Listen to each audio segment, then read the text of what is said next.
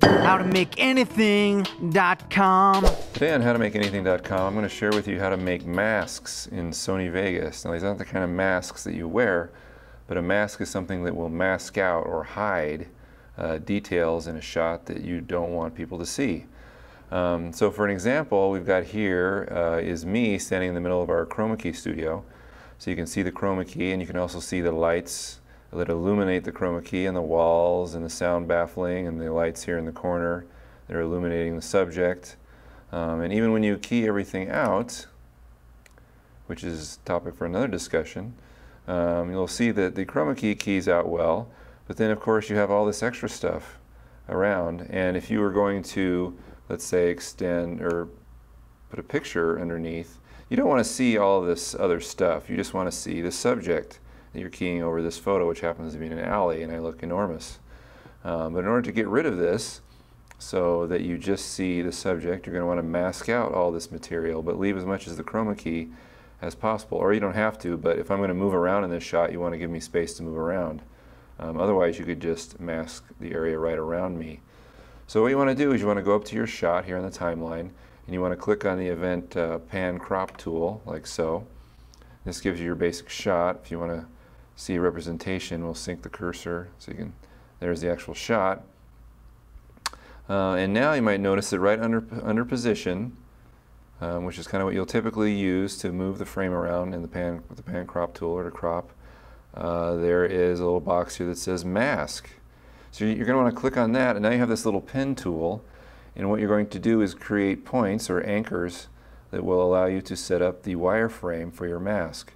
So I want my frame to be right around the edges of the green so that I can get as much space as possible.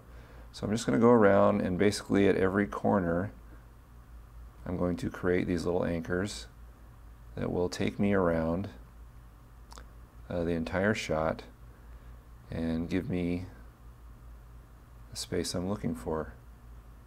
Now all I'm doing here is I'm just cursoring to the area I want and tapping once, clicking on the mouse, tapping on your touchpad. And then when I get to the end here, I'm going to join them all together like so. Now this mask is already defaulted to positive mask, which means everything within the mask is going to remain while everything outside of the mask is masked out. I can reverse this by going over here and changing the mode to negative. Now notice over here I'm gone all of a sudden and everything else remains, but so we don't want that. We want a positive mask. So now all the equipment around me is gone, and I can actually move a little bit or extend my arms out, and they won't go outside of the mask. If they do, I'll all of a sudden disappear and be gone because I'll be going behind the mask, which will mask me out in effect. Something else you can do with this is you can adjust the opacity. Don't know if I'll be using that as much, or the anti-alias, which usually will just affect how jaggy the edge of the mask is. The most useful is probably this one here, feather. When you can set your ins and outs or determine when it will feather. Usually I just go for both, and you have a setting here. Not that you're going to see much in this shot, but if you look, you can kind of see the border sort of feathering. There's kind of feathering. It's a really wide feathered border, but we're not going to use that, so we're just going to leave it like so. And that's essentially the basics of masking. Of course, you can keyframe everything so that it moves around. If you have a person or an object you want to be where the background's masked out and you're simply moving around within the shot, that's a very painful and time-consuming process, but it is possible.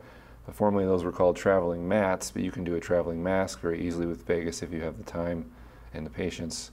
But it's a very handy to use, and for stuff like this it's really fast. So if you have an opportunity to check out masking in Sony Vegas, please do. It's found in the Event Pan Crop tool, and it is awesome. This is howtomakeanything.com.